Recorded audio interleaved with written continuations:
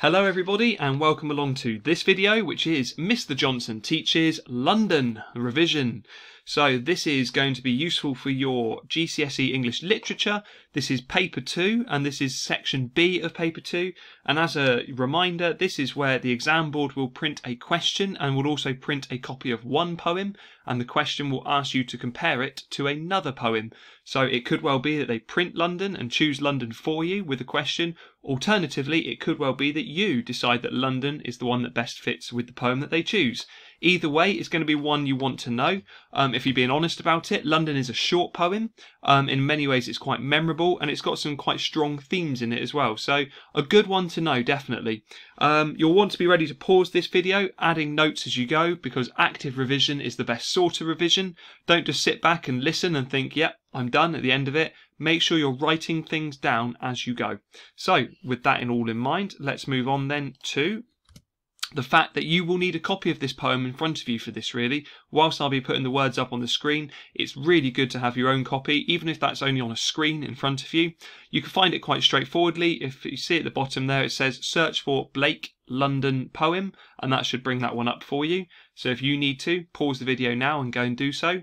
If not, take time to actually read the poem to yourself now, please, as well. A reminder that this is a poem, quite literally as it says, about the city of London. We're talking about London in the sort of late 1700s, early 1800s here, but it's a corrupt city. You've got those in charge who are sort of taking money or through taxes from those who are often the least well off, and there's a real division between rich and poor. So corruption of a place and corruption of a city is what you want to have in mind when you pause this video now. Just have a quick read of the poem, please.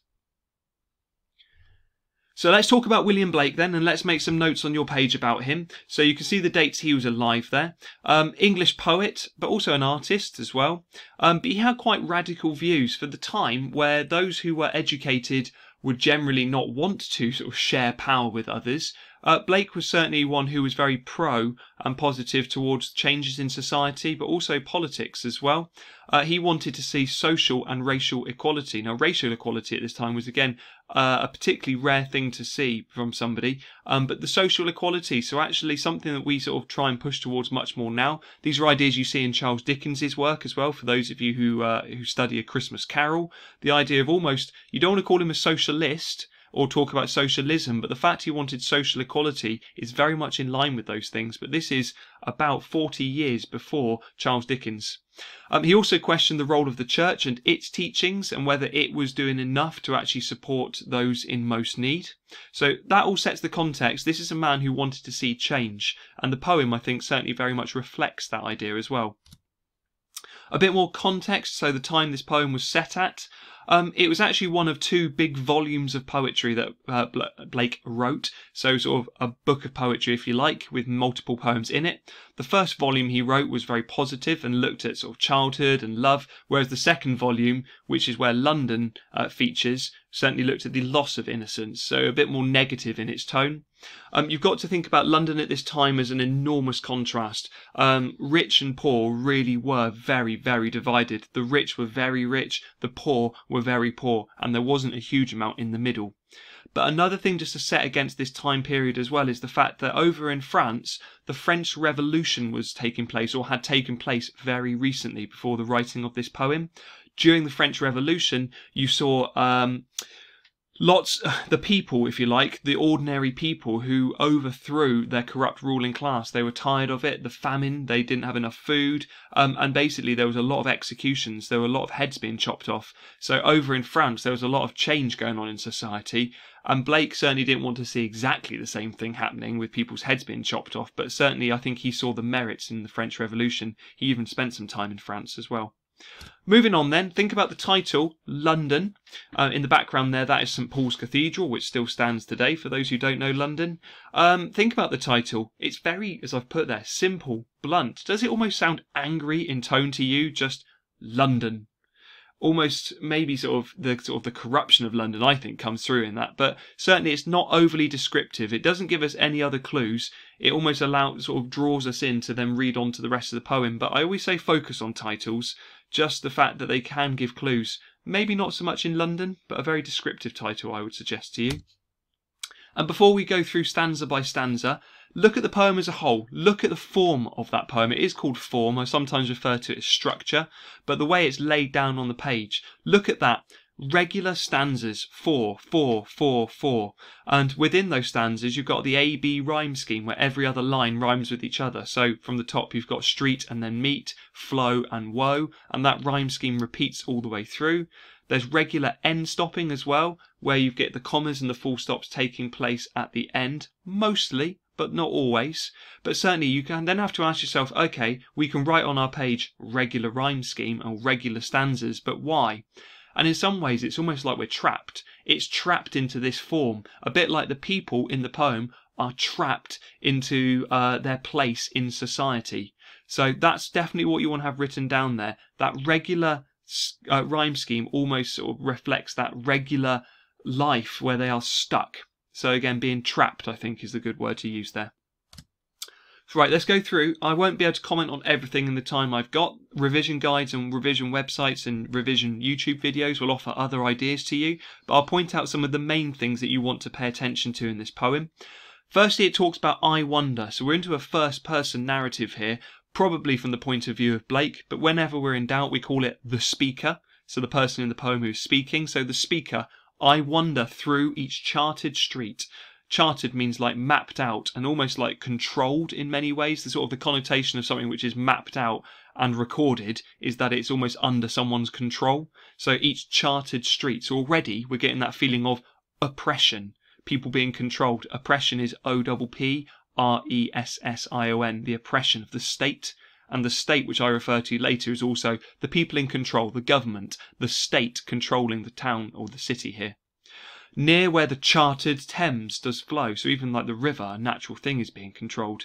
And mark means to see. I mark in every face I meet, marks of weakness, marks of woe. Now that's a different meaning of mark, like a dirty mark, like signs of weakness, signs of woe. So already we've got very negative connotations going on here, a very negative tone to start with.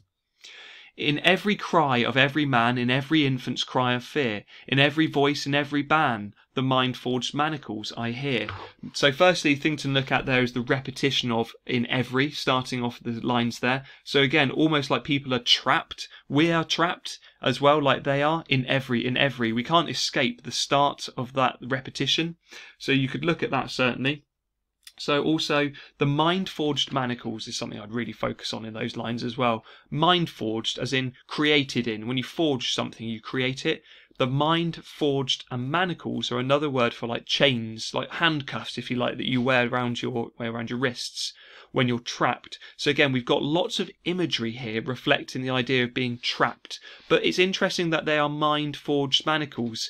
Is Blake perhaps suggesting that it's the people's minds and they are just being controlled and allowing themselves to be controlled, and perhaps they need to almost get rid of these mind-forged manacles and realise that they can make a difference? I wonder if there's a hint of revolution in that line, perhaps you could argue.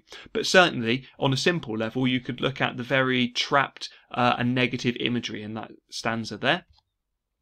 Then we've got how the chimney sweepers cry and every blackening church appalls, and the hapless soldier's sigh runs in blood down palace walls. So what have we got going on here?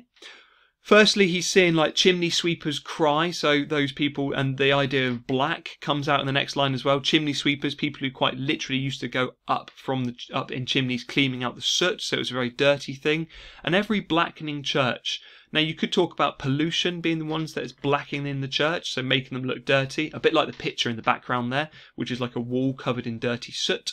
However, blackening as well. Blackening has very negative connotations, but also that word corrupt could be applied to this one as well. So almost like how the church is corrupt even. The thing which is meant to help other people and be sort of a beacon of hope and good morals is in fact negative here as well.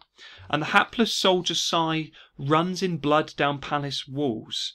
It's obviously very violent imagery there with blood, the connotations of that, but also down palace walls. Blood in palace walls is almost a direct hint at the French Revolution, where the monarchy over the king was beheaded in France, as were all the royal family. So again, it almost has that parallel going on there, a hint of what could happen in France, maybe if things don't change in the city of London. And here's our final stanza. But most through midnight streets I hear how the youthful harlots curse. So youthful meaning young. A harlot is a prostitute. So we've got young prostitutes cursing, like shouting out in anger. So you've got a real mixed imagery there, almost an oxymoron. I'd probably talk more about juxtaposition there of a young prostitute, which is a really sort of very sad idea we've got going on here, and just sort of shows the effect that London maybe has on the lives of these people, these women who are so desperate they have to go to prostitution, and how it blasts the newborn infant's tear. So like even the young are going to be corrupted in this city as well. They're trapped in a vicious cycle, a vicious circle. And then you've got final line, and blights with plagues the marriage hearse. So real powerful language there, like the idea a blight is like a disease, plague is another word for a disease as well, and it's just sort of controlling these people. They are under the control, and the plague could be a disease literally, but could also be the plague of those who are in charge and not doing what they want. So again, very clever language with double meanings there. Marriage, to get married, a hearse being the vehicle which carries coffins, a marriage hearse. So again, is it like the idea of the cycle of life where you're trapped, you get married, you die? But lots of very negative language, I think you'll agree. So it's hopefully quite straightforward to see that he's got a very negative attitude towards the city, but particularly towards those who are running the city and causing the corruption. There's manacles for you. I'll just focus on that quickly. The idea, the metaphor of being trapped. So not literally there in the poem, but again, the metaphor.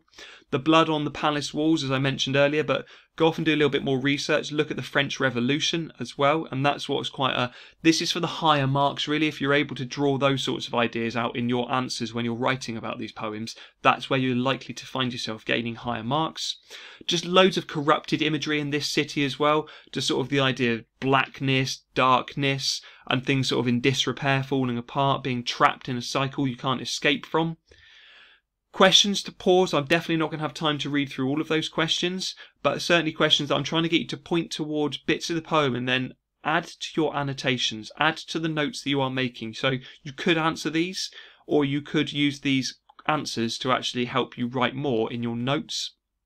Particularly thinking at the bottom there, though, what is the conflict between in this poem? So yeah, I'll leave you think about that one. I nearly gave away an answer, but I'm going to instead move on to talk about comparisons with other poems. So here you've got a poem which really focuses on place, and it really is focusing on the corruption of a place. So we could think about what works well with that. The Emigre is a poem which works really well with the corruption and a viewpoint on a place. In the Emigre, it's very positive memories, whereas in this one, it's obviously very negative in tone, as we've discussed. So in some ways, those two work really well together as a comparison, because you've got opposites. Both are about places, however, in different sort of tones and viewpoints. Also, extract from the Prelude, very much about a place as well, how the effect of the place that is had on William Wordsworth. And again, both very negative, although Prelude is about the power of nature, whereas this is about the power of the city and power of people. So in many ways, those are some good comparisons that you could make, I would suggest. And that's a question I would get you to focus on. You will be asked to compare to another poem. On this question, I'm not asking you to do that. I'm just getting you to focus on this poem at the moment. How does Blake explore the effects of corrupt power? In a moment, you'll see my example paragraph. For those who have watched these videos before, you'll know that. If when it comes to you writing your own answer, in that box in the middle there, I've put, I would focus on the repetitive structure and the rhyme scheme and talk about how that reflects the way that people seem to be trapped because the people in charge have the power and those who are poor don't have the power to escape. So in that sort of is reflected by the repetitive rhyme scheme. But go back and watch that bit of the video again. I talked about that at the beginning. And it just leaves me time to talk about this, where you've got the blue, green, red, purple. Blue, use my sentence starters when you write your paragraph as well. You'll find it gives it a real structure and it gives you enough detail as well. Lots of students, their answers are too short because they don't develop them enough, and that's what you'll get here. So in blue, I basically answer the question and give an example from the poem. Then in my next sentence, name a method. That's really important. The green is where I use my evidence. When you do the structure, you can just write about how it's a mirrored repetitive structure, and that is your evidence. The red is the analysis, including some word analysis. Purple is really, really important. I'm talking about what he's trying to teach us. If you write about that in your answer, you will gain good marks. I've run out of time, so I just will wish you the very best of luck. Thanks for listening all the way to the end, and goodbye.